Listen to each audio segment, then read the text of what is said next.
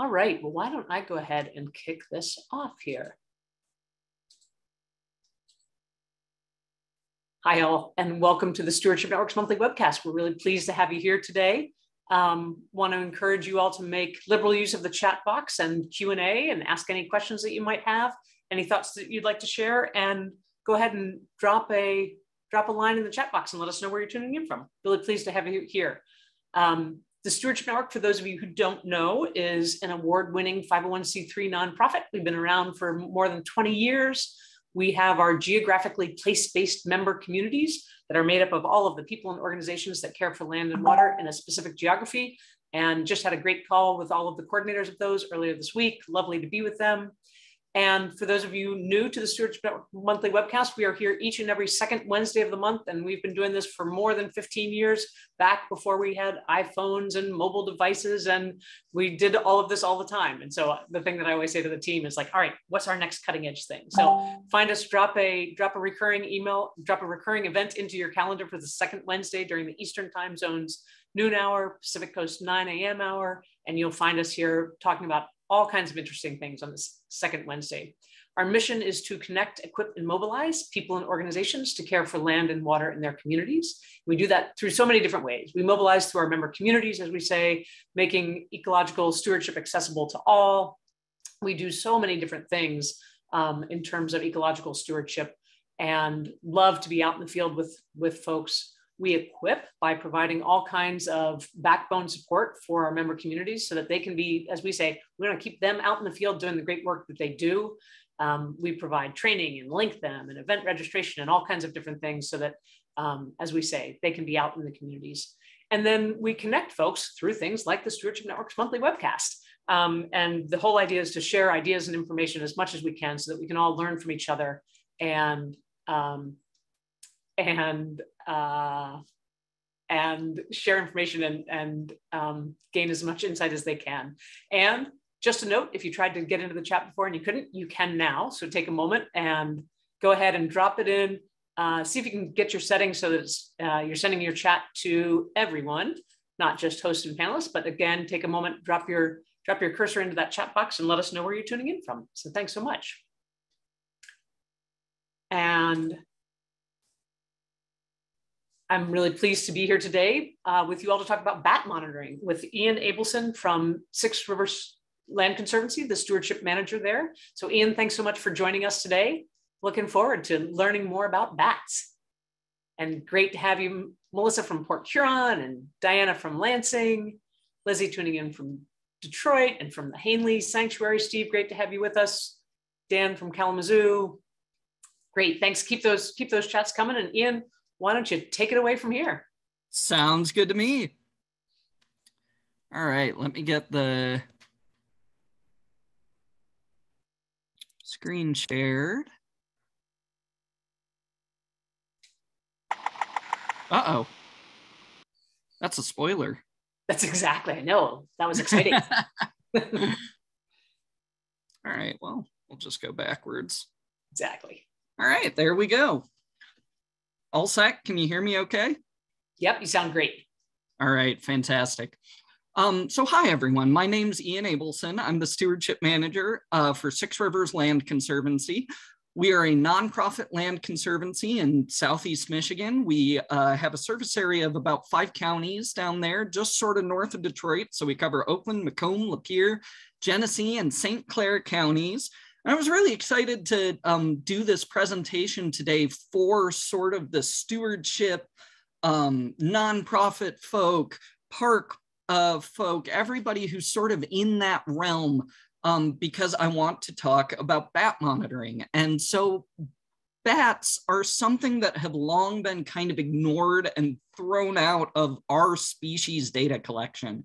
They're a species that it has historically been really, really difficult to get data on. And I'll talk about that a little more later, but it's partially just because, first of all, they're nocturnal. So they're out when we tend to not be out. Second of all, they're flying. So it's not like you can just set a nice, easy live trap line down and take a look at your species and gather data from that. And lastly, they tend to be very, very fast. So we've had to be very creative about how to gather data on bats, but it's recently gotten a bit easier for people who don't know a whole lot about bats or who don't have the knowledge to do a lot of intense field physical data collection to get some good info on the bats around them. So first off, a little bit about me. So I am the Stewardship Manager with Six Rivers Land Conservancy. I've been with Six Rivers first as a technician and then as manager since 2018. But before I was with Six Rivers, I used to be a live animal educator, mostly focusing on nocturnal animals. And one of my focuses was bats. So I say this partially too, as a bit of a preface, I am not an acoustic ecologist. I don't have a PhD in bat biology. I was just a bat educator. And this is still something that, you don't need a PhD in acoustic ecology or bat biology to be able to do. So I was an education specialist with an organization called the Organization for Bat Conservation up until its closure in 2018. Worked with all sorts of different kinds of bats and some other animals, but we are going to be focusing for today on US bats. So I understand that some of what I'm going to be saying is going to be more applicable to Michigan than to every other state that people might be tuning in from. So let's go over just some stuff about US bats really quickly. So there are over 40 species of bats in the US. Exactly how many there are kind of depends on who you ask. We have a few species that they're only in the Florida Keys, or they just kind of barely breach over the border from Mexico. But we have over 40 species in the US, and that alone can be kind of surprising to a lot of folks. We have 9 species that we usually talk about as being Michigan species. Most of our bats in the US are insectivores. They're mostly just insect eaters. Of course, just because it's more fun, I put some other examples in the pictures on the left there. So in the top left, that's a pallid bat with a scorpion in its mouth. And in the middle, that's one of our nectar drinking bats, the Mexican long-tongued bat, who is happily stealing some sugar water from a hummingbird feeder there. But the fact that our bats are mostly insect eaters is one of the big reasons we want to know more about them. And one of the big reasons they're so beneficial in the United States. So numbers for bats can be extrapolations and estimates a lot of the time because, like I was saying, they are a species that it's really difficult to gather good data on.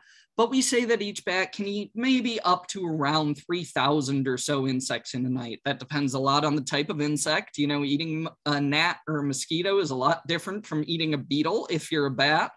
And in terms of pest control, those insects that they're eating, we estimate save farmers in the United States up to around $23 billion a year. And again, that's an extrapolation, but that saved money is coming both from damages to crops that would otherwise be inflicted by the insects that the bats are eating, and it's also coming from the reduced amount of pesticide that farmers have to use because of the presence of bats. So there was a study that was saying that the presence of one bat can potentially reduce or eliminate need for insecticide spraying on around 2 acres of land. That's a lot of land for just one bat. So they are really important to sort of our agriculture in the United States. And the fact that they do consume so many insects can also forestall some of the insect spread diseases. So things like malaria. You'd much rather have a lot of bats around than a lot of malaria around. One of the things that almost all of our bats in the United States do in terms of hunting insects is echolocation. And I'm guessing a lot of folks who are on this call are probably at least somewhat familiar with echolocation. So it's a sound produced by bats that then bounces off of their environment around them and returns to their ears, which is part of why a lot of the insect-eating bat species in the United States have such prominent ears, like that spotted bat in the bottom picture there. That's not a Michigan bat, but it is a US bat. They have kind of this fun cow pattern on them. So they use their ears and they use this echolocation a lot to hunt. but echolocation tends to be above human hearing. So it ranges from around 20 kilohertz to around 120 kilohertz. The northern long-eared bat, which is one of our Michigan bats, can get right up to around 120 kilohertz. The very extent of human hearing tends to stop right around the lower range of echolocation, right around 20 kilohertz. So kids who can still hear kind of higher frequencies than adults can occasionally hear the very lowest ranges of echolocation. Bats do produce a sound that's at a frequency humans can hear. It's kind of a chittering noise, but that's their communication call. That's not echolocation. So in order to detect bat echolocation, we need the aid of technology. So I'm going to play a brief video here. And what you're going to see is a bat hunting insects, and the chirps that you hear are the echolocation that the bat's making as interpreted by technology.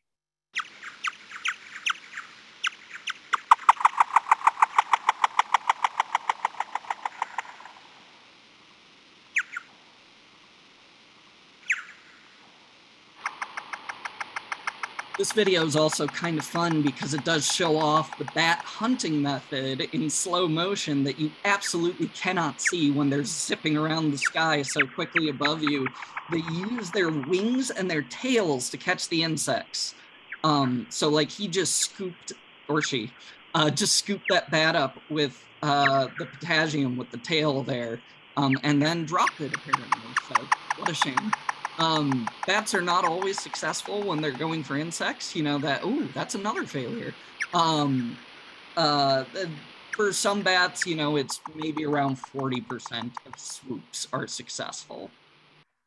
Okay, so talking real quick about the bats that we have here in Michigan, a lot of these are going to be the same bats in a lot of states that are at least close to Michigan or share a border. But if you're a state that's a little further south, you might have a few bats that we don't. You might be missing some of the bats that we have.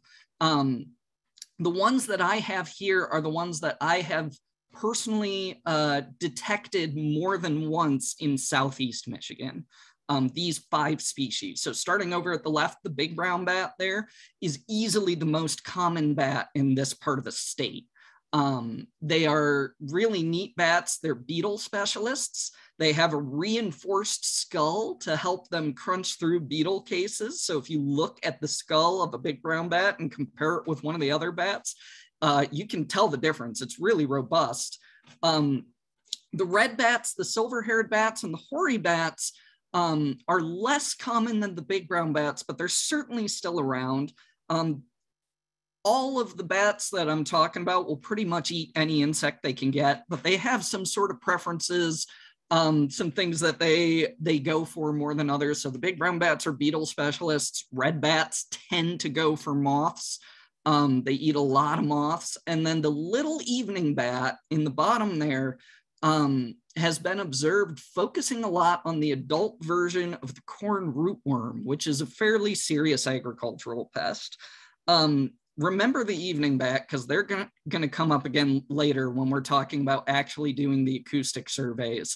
But for right now, I will just say that the evening bat's range on official range maps barely gets into Michigan. It's like the 2 lowest rows of counties in the lower peninsula of Michigan that are generally accepted to be part of the evening bat's range.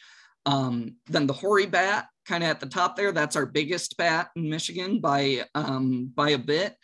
They're really neat. They're really strong flyers, and they're the only mammal endemic to Hawaii. So they have a really long range if they can stretch all the way from Michigan to Hawaii. Silver-haired bats also fairly, you'll get them a lot around here. They're noted as kind of hanging out around water a lot. And then, so these 4 bats, I have not gotten in Southeast Michigan very often. I've gotten 1 reading for a tricolored bat in Southeast Michigan, but because it was only 1 and the technology isn't perfect, you know, who knows for absolute certain whether that really was a tricolored bat. Little brown bats are very common. There's a line about halfway through the lower peninsula of Michigan. Once you go north of that line, the little brown bats start to outpace the big brown bats as the most common bat around. Indiana bat is our endangered bat. It's been on the endangered species list for a very long time, partially because they only use, most of the Indiana bats in the wild only use a handful of hibernacula. So when they're hibernating, they're pretty much all going to about the same place or the same handful of places. So it's a species of special concern for sure.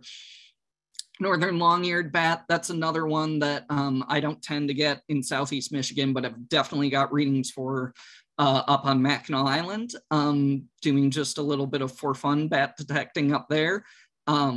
They have that really, really high frequency at like around 120 kilohertz. So this is kind of an example of the way that physical data on bats still has to be taken, and sort of the only surveying method for a long time, these physical surveys using a mist net. So a mist net is essentially a big volleyball net, really big with ideally really thin little strings so that the bats aren't fully detecting it with echolocation is the idea. The problem, of course, is that it's very hard to make something thin enough that a bat can't pick it up with echolocation. So sometimes you even get bias doing mist net surveys because you're getting some of the bats that maybe are very young or very old, and maybe are not the best flyers or not the best with echolocation.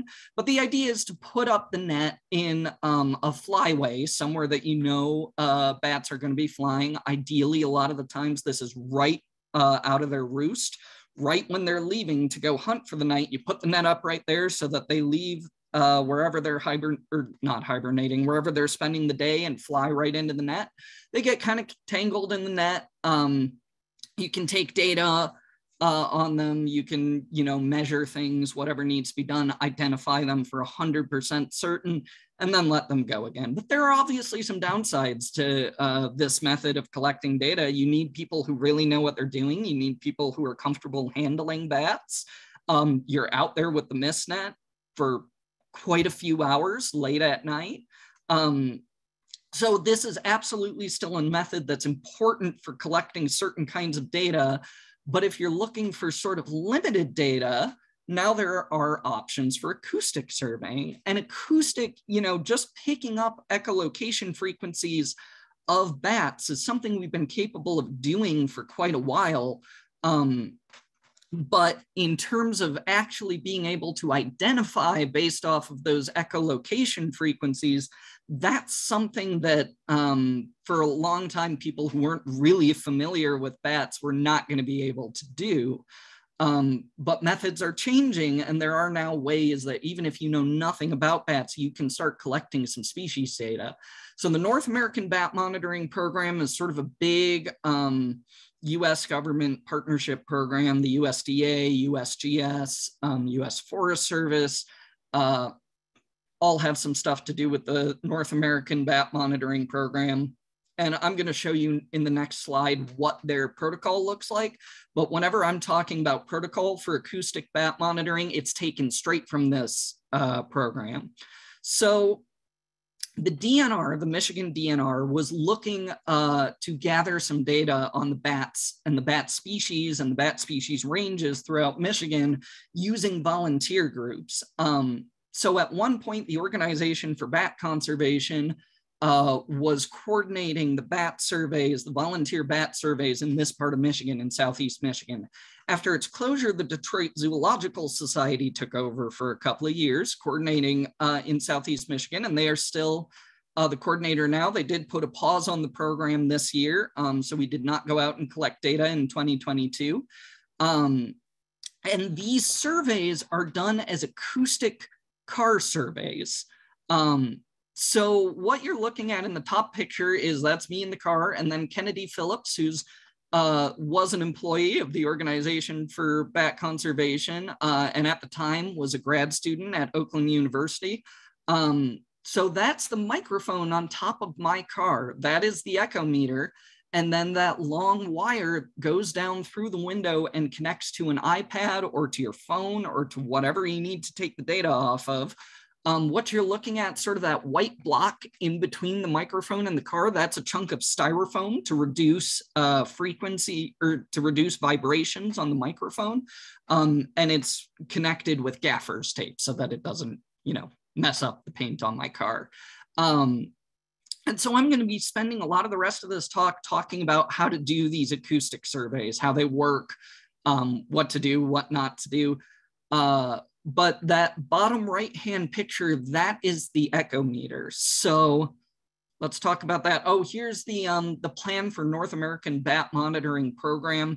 If you type that into Google, it should pop up. I've gotten it to pop up by typing really much vaguer things like North American Bat Monitoring Protocol and see what pops up.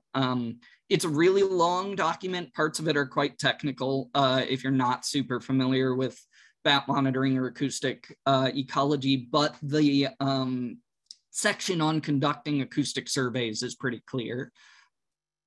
So in terms of equipment, everything I'm going to be talking about is using this type of echometer, the Wildlife Acoustics Echometer Touch 2. I want to be clear, I'm not like paid by them, they're not supporting this presentation or anything like that. That's just what we were using both with the Organization for Bat Conservation and the Detroit Zoological Society when they were coordinating the surveys. But there are lots of other options. I even found a big blog, batdetecting.blogspot.com. It's in the bottom of the box there. There are tons of types of echometers out there. This one's just really convenient for volunteers or people unfamiliar with bats to be able to use. So the software itself is totally free. It's an app that anyone can download, Wildlife Acoustics Echometer Touch Bat Detector app, or some variation of that title. Right now, the basic detector is $179 and $349 for the Pro. When I checked the store yesterday, they had it for Android devices, but they did not have Apple in stock. So just take note of that. They certainly have before. I've been doing our bat walks with an iPad with an echometer. And it's just on the Wildlife Acoustics website is where we've acquired them. In terms of the basic versus the Pro, a lot of the times, unless you're doing a real study and really trying to get the best data possible, the basic is often great for what you need. This is great as a community engagement event. I mentioned we've been doing bat walks. I'll talk about that a little more later. We just use the basic detector for that. The Pro detector is really for research where you need a much narrower margin of error. So when you take the echometer, plug straight into a phone or an iPad. The screen on the left there, that's the first thing you get. It just tells you to plug in the echometer if you want to use live mode, but there is stuff that you should do before surveying for bats as soon as you get the application, and that's the auto ID selection. So using this application, it will give you the two best guesses for a bat that is detected by this echometer. It will take the echolocation pattern, the frequencies, the stops, the starts, the pauses, and run it through an algorithm. The algorithm's name is Kaleidoscope. And again, it's not the only algorithm for identifying bats by their echolocation, but that's the one this software uses. But in order to do that, you have to sort of tell the software where you are and what you're using. So if you click on the three bars at the top left, and then go down to auto ID selection, you'll get these screens. So first off, selecting your region, and there's a big note there. I can summarize that note in a sentence. This algorithm isn't perfect. It's absolutely not 100% accurate. There are actually species of bats who are so similar in their echolocation that it's really difficult for the algorithm to tell them apart. So silver-haired bats and big brown bats are a big one in this region. They just create an echolocation pattern that's really, really similar, to the point that a lot of the times a paper using this method of bat IDing will just lump them together and say each of these data points is either a big brown bat or a silver-haired bat. On top of that, a full analysis of this data often requires using more than one method if you're doing like a true research paper. So like the data that I'm going to be talking about in a bit and that you'll see the results from later in the presentation used the kaleidoscope algorithm from the echometer, and then also used a different algorithm not connected to the echometer, and then also used a person Georgia Arturi, who is just very good at looking at those echolocation patterns and telling you what bat it was from the visual data of the audio spectrum, which I can't imagine trying to do. And if 2 out of those 3 methods agreed, then they called that a positive ID. But back to auto ID selection here. So once you go to the auto ID selection, you pick your state, and then you may still have to muck with it a little bit. So again, I've been doing this in Michigan. If you click on Michigan, it auto selects 8 out of our 9 bat species, but it does not select the evening bat. I have to imagine that's because the evening bat's range just barely gets up into Michigan. That being said, we have absolutely been detecting evening bats consistently in our region here in Southeast Michigan. So I have been going through and just manually selecting evening bat. You only have to do it the first time after selecting Michigan as the state that I'm identifying in. So if you're doing this in Michigan, that's the only one you should need to pick. If you're doing this in another state, just use another source, double check the species of bats that are in your state. I use the Mammals of the Great Lakes book by Dr. Al Kurta to get a good idea of what's flying around in this state. So I would just recommend, check another source and make sure all of the bats that you might be detecting are clicked. Okay, so I mentioned earlier, this is just a quick look at our survey or at our service area in Southeast Michigan. This is the Six Rivers Land Conservancy service area. It's 5 counties. And so when we were initially talking to the Detroit Zoological Society about taking over a few volunteer transects, the North American Bat Monitoring Program, one of the things that it's done is split up basically the entire country into a grid. And then through a statistics program, and I'm, again, not a statistician either, selected a couple of different grid cells as statistically significant cells. So the idea being, if every one of these statistically significant cells were monitored across our entire country, which is a daunting task, then we would have statistically significant data and have a pretty good idea of the bats that are in the country. Now, 2 of those statistically significant cells happen to be right next to each other in the Six Rivers service area, northern Oakland, Macomb County, and lower to mid, Oakland County and lower to mid Lapeer County. So we designed our driving routes.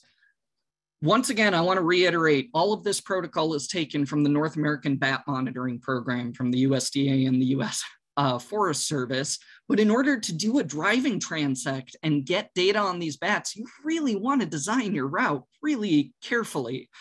Because, okay, so first of all, if you have that echometer strapped to the top of your car, you don't want to drive faster than 20 miles an hour, both because you won't get good data on the bats and because it might shake the microphone off, neither of which are good.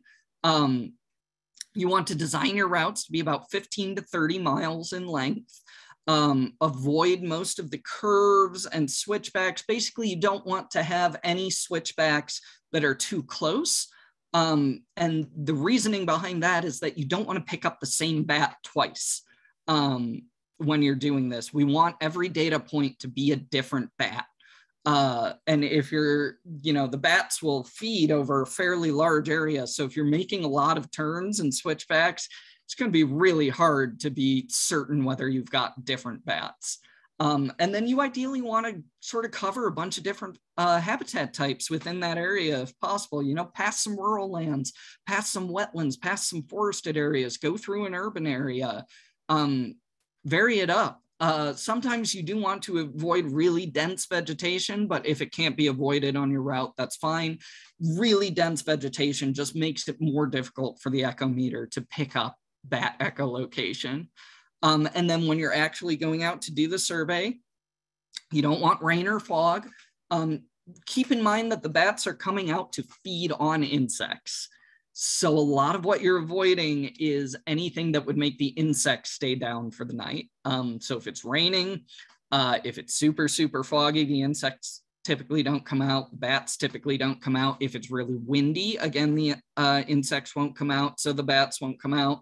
If it's unusually cold, this is usually something you're doing in the summer. June and July are the months that are named by the North American Bat Monitoring Program, but you could do it in August or September. For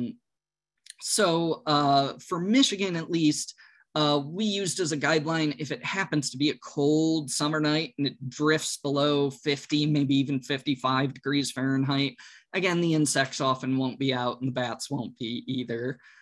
In terms of starting, we were typically starting our surveys 30 minutes after sunrise, but you really get the best bat results about 45 minutes after sunrise. So you also got to look up when sunset is. All of this that I'm talking about too, this is just for driving routes. If you're just going out to collect data in a stationary way at a preserve, the monitoring conditions I would still pay attention to, but obviously you don't need to worry about any of this route selection stuff. Okay, so once you're actually out, you've got the echometer plugged in. I did skip a screenshot of this screen, but it just gives you a big green start button. Press that. And then you also have to press the record button if you want to activate the echometer's auto ID.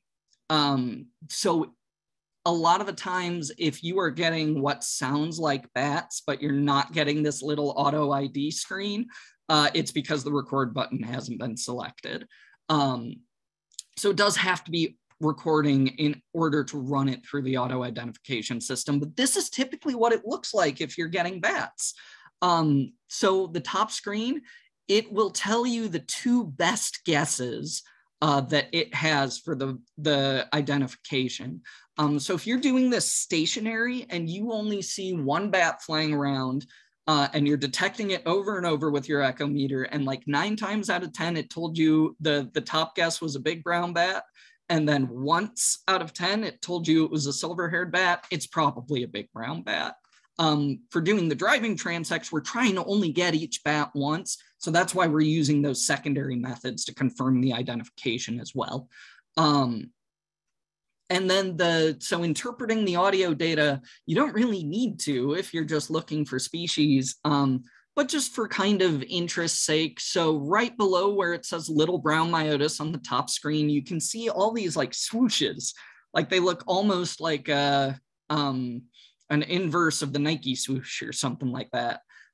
So that is one pulse by the bat, and the bat will make multiple pulses. So spit out multiple sounds while it's tracking its prey.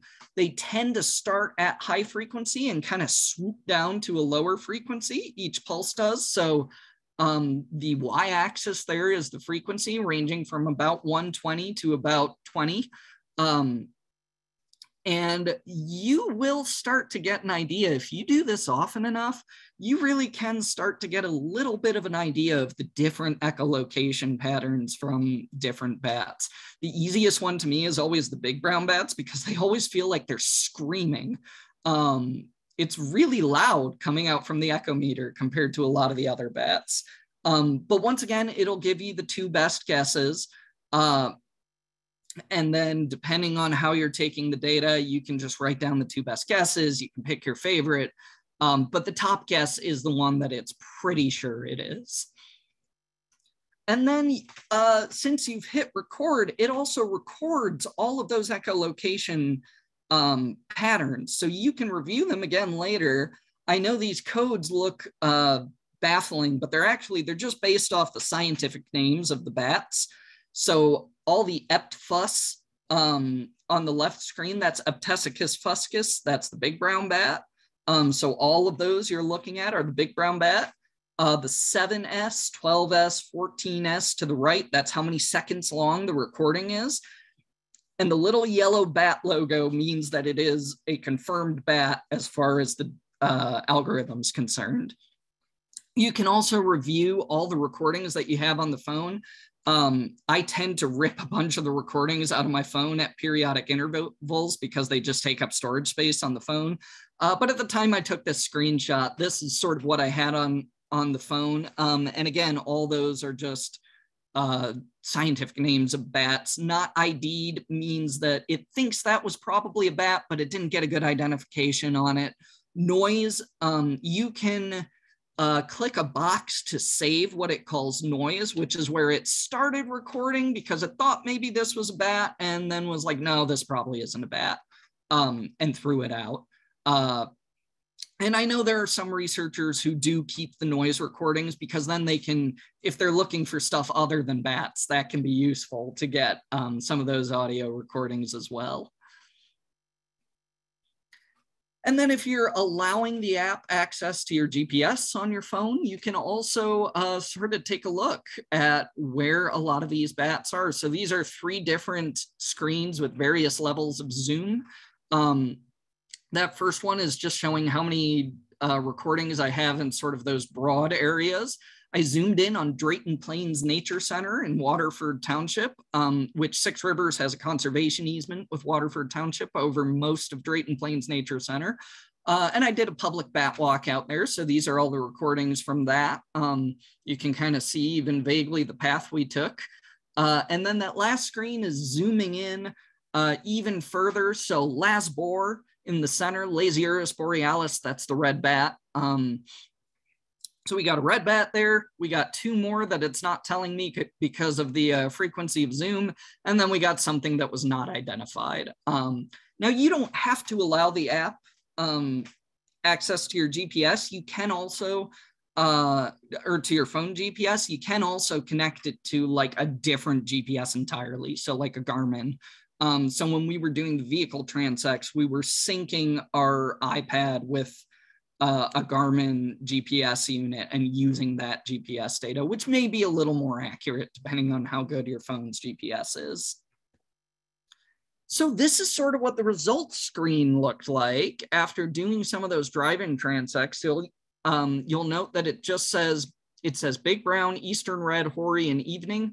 That big brown data point, I believe they did do for this one lumped together big brown and silver-haired bats.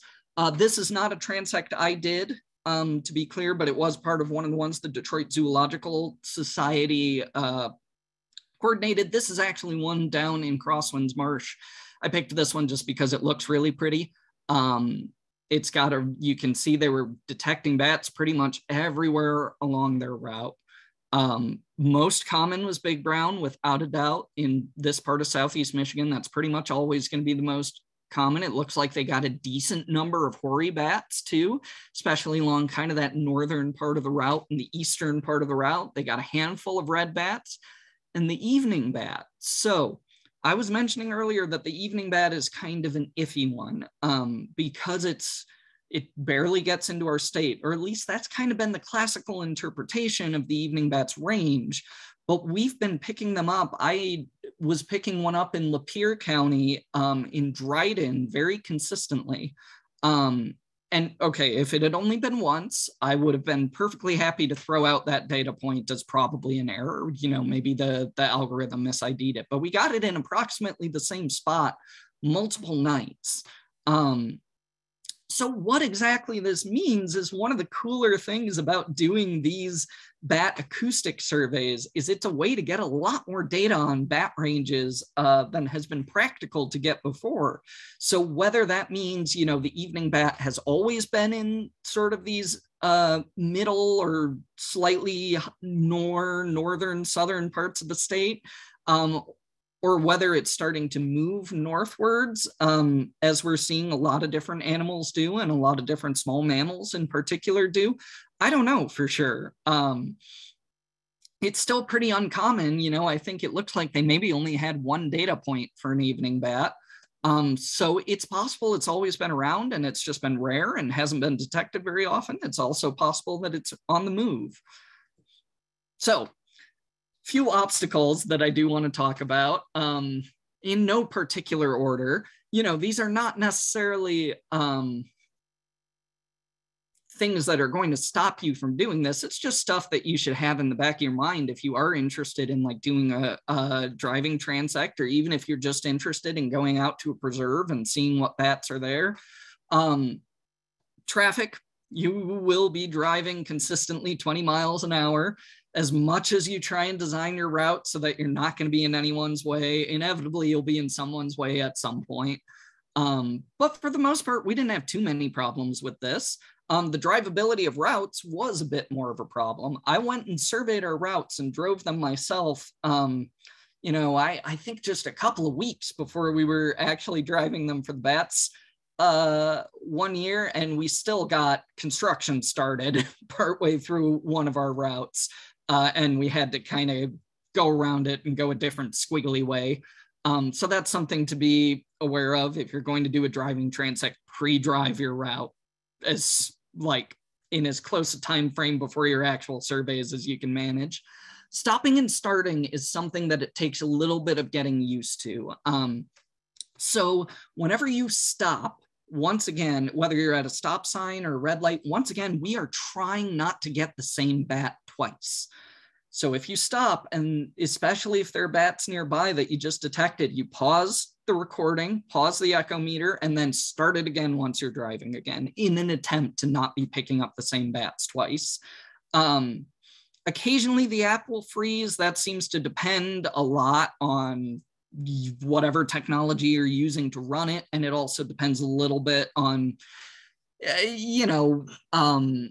how much data you're getting. Storage space is a problem for me, I've noticed, because I both do a ton of pictures for Six Rivers as part of monitoring conservation easements and taking a look at our preserves, tons of pictures for that, and also taking pictures for our Six Rivers social media. So I tend to have a lot of high quality pictures in my phone, and over the length of recording bats for like 2 hours, those audio files can start to build up really quickly. So just make sure you have a good amount of storage space on your phone or iPad or whatever you're using. So I have a bullet point here, neighbors/law enforcement.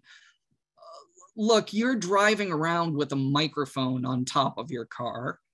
To some people, that's going to look a little suspicious.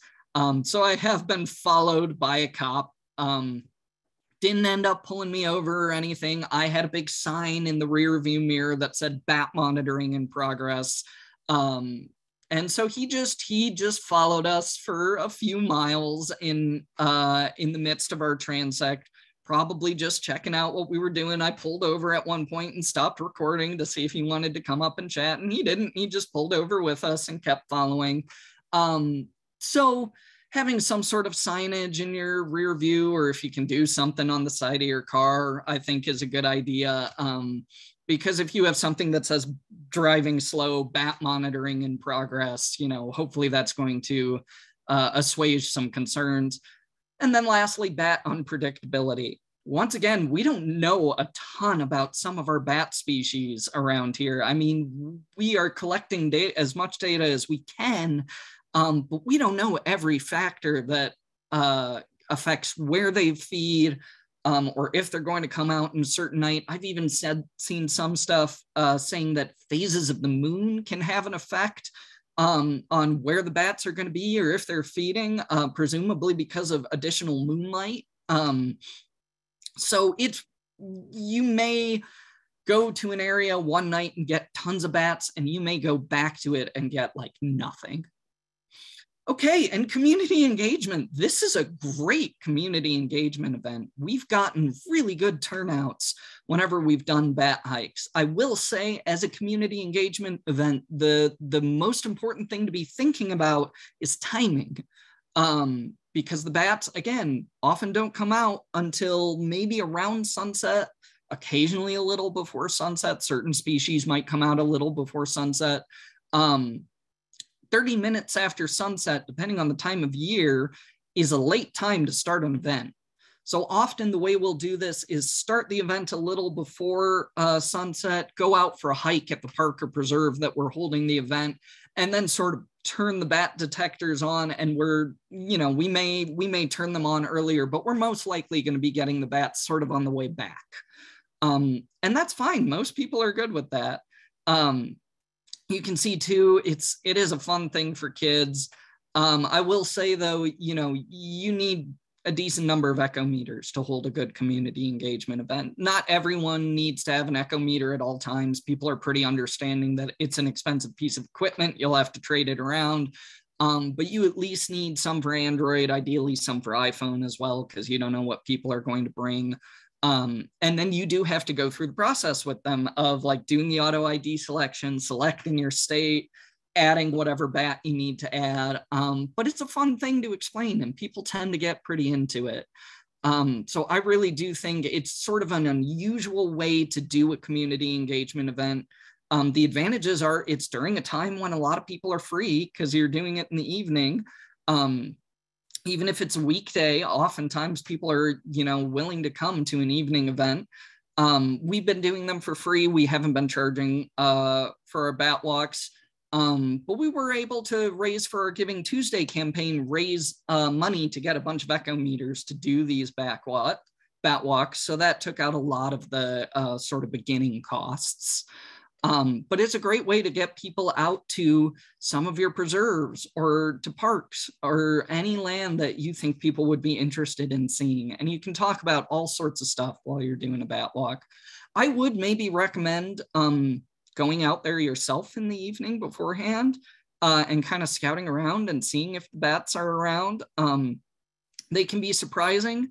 They'll often go to what we call feeding corridors, which is like a long, often strip kind of land with a lot of the times it looks like, you know, an alleyway with trees on either side. They'll happily fly straight down those alleyways, those feeding corridors to hunt.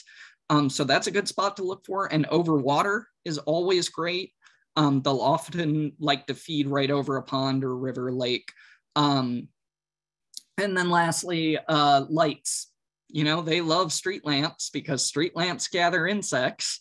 So I have absolutely done a bat walk before where we got nothing for the entire hike, came back out to the parking lot and there was a street lamp that had big brown bats all over it. So to wrap up, all I want to say sort of to conclude here is I was really excited when the Stewardship Network reached out about this. I don't think it's the sort of thing where, you know, every time we're making a baseline document, every time we're doing a management plan, every time we're collecting species data, we need to be adding bats to it. But I will say that it's possible now.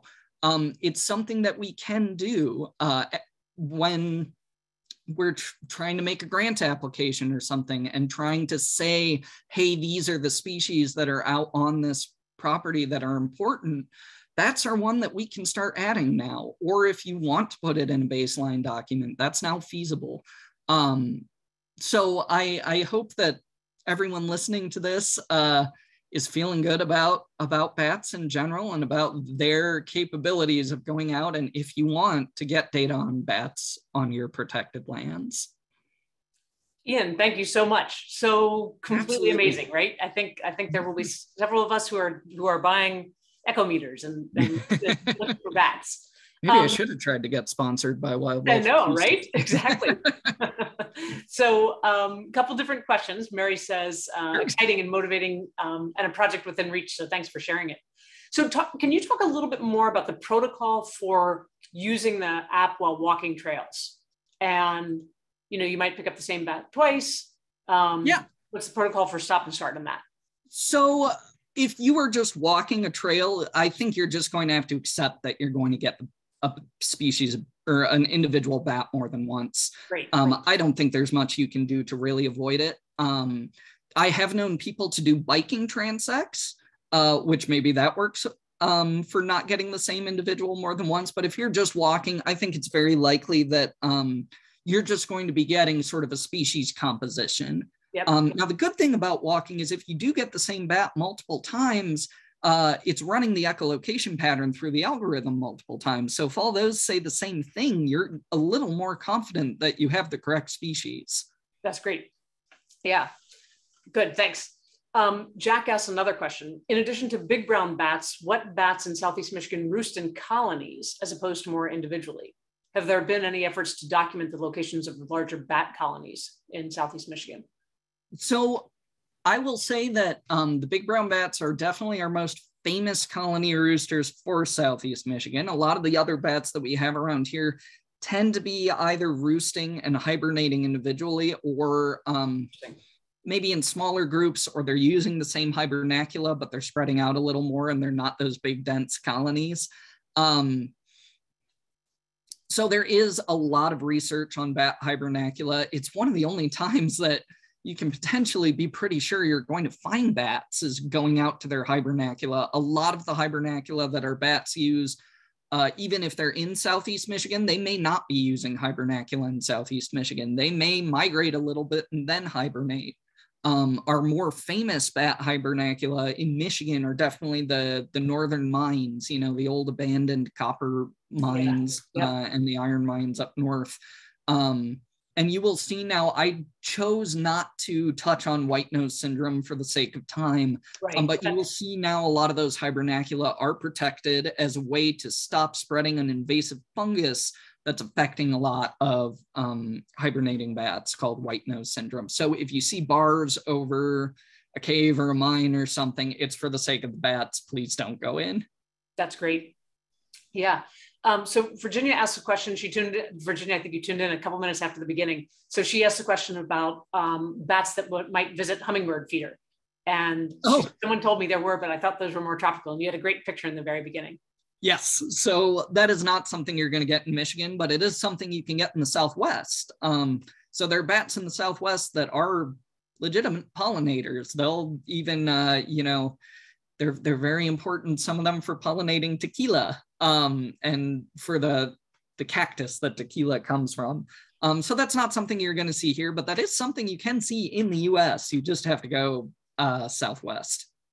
Yep, that's great.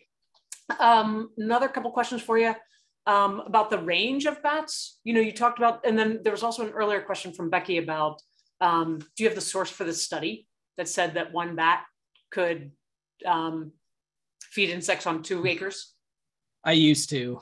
Okay, maybe we'll search for it. We'll send it out. Yeah, that archive. Yep. Okay. I know I did find a study. I didn't just make that number up, but I may have it in my notes somewhere. Okay, great.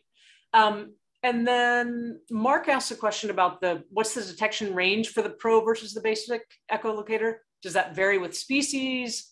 For a small site, can it get an estimate of numbers? Do the pros sound different from the older ones? Of the pro still cannot distinguish between different individual bats. The patterns of echolocation are just too similar. Yeah. So as far as I know, there is not a detector that can tell you 100% how many bats you have around. Yep. But in terms of range, I honestly don't know if there's a difference. I've used both.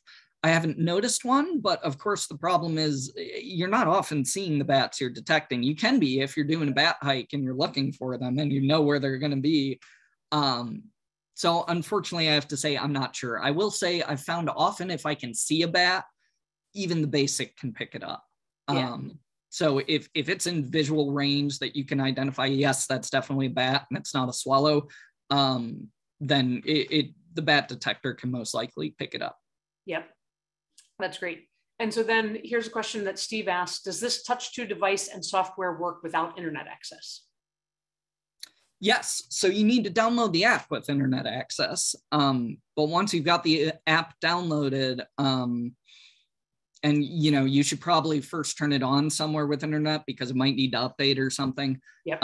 But then, while we're using doing these driving transects, we have no access to internet. Yep. Okay, great. And then Justin asked the question. You told us how you mount the mic on top of a little piece of styrofoam and then you tape it. He also asked, so he asked a little bit more about that again. And then he also asked, can you just hold your phone open next to the open window? You could. I mean, I wouldn't recommend doing it while driving. But your passenger, for any of those driving transects, it's really a 2-person job at the least. It's I've done them often as a 3-person job, and even that is helpful. Theoretically, you probably could. You Yeah, if you were careful to hold it in the same orientation and not waver it around too much. They do also create car mounts for echometers, which I've used those too. It's just that picture happened to be the sort of DIY version where you do a block of styrofoam, yep, and the echometer on top of it. So there are car mounts that are typically suction cups that you can put an echometer onto. I'll be honest, I'm not sure where to look for those. Mm-hmm. Google. Google. Or somebody else can drop it in the chat. Maybe somebody else knows. Yeah, if anyone else knows, go for it. Exactly. And then Steve asked a little bit about what's the current status of the Indiana and long-eared bats? Okay, so the northern long-eared bat is something that we only get in northern, a little further north in Michigan. I'll be honest, I'm not sure their status right now. The Indiana bat has been on the endangered species list for a very long time.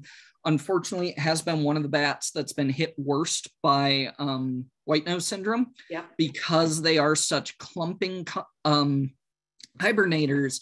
In so few hibernacula, they were hit really hard by white nose syndrome. So their populations are probably looking worse than when they were originally put on the endangered species list.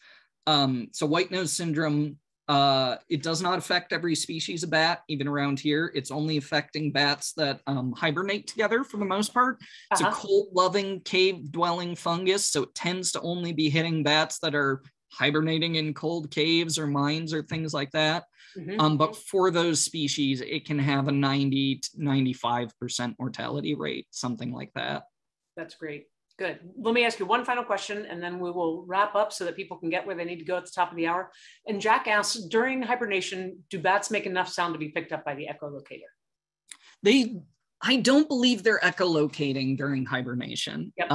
That is generally something that they're doing a little bit for navigation, but it's really more of a hunting thing. And while they're hibernating, they're not hunting at all. You can hear them. They will occasionally make that little like chittering noise. That's kind of, even that, you hopefully shouldn't be hearing too much during hibernation. Yeah, I'll leave it at that. Great. Good. Well, Ian, thank you so much. Really appreciate it. Absolutely. Really appreciate you all online joining us for the Stewardship Network's monthly webcast. As I said, they're on each and every second Wednesday of the month. We'll be right back here next month in September with Nicole Ferguson talking about outside the box, creating unique stewardship opportunities to spread your mission and your passion farther. And so thank you all online. Look forward to being with you next month. Keep staying safe and engaged, and reach out to us. Let us know if there's anything we can do for you in the intervening month. Ian, lots of appreciation and love for the presentation in the chat. So thank you so much for joining us. Really appreciate that. Well, thank you all for coming.